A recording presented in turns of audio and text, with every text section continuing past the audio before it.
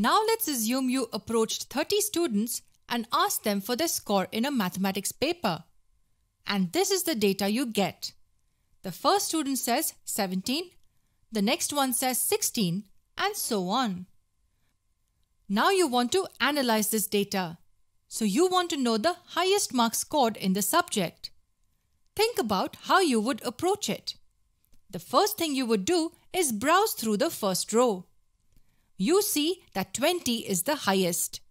Then you browse through the second row and see that 21 is the highest. So 21 is the highest until now. Then you scan the third row and do not find a number higher than 21. So 21 is the highest mark scored by a student in this subject. What about the lowest mark scored? You would follow the same procedure of scanning each row and ultimately find out that it's 11.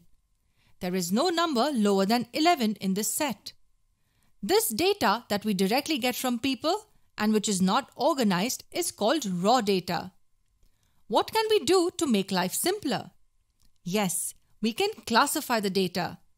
This is one way to classify it. We have arranged the data from the least number to the highest one.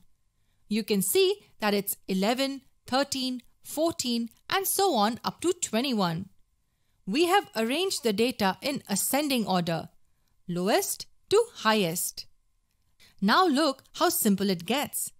What is the highest score? The highest score is the last number in the data, 21. What about the least mark scored? The least mark scored will be the first number you can see in the list, which is 11. There is another concept called the range of data. It is defined as the difference between the highest and the lowest number. In our example, it will be 21 minus 11, which equals 10. Answering all these questions gets really easy if we organize the data well.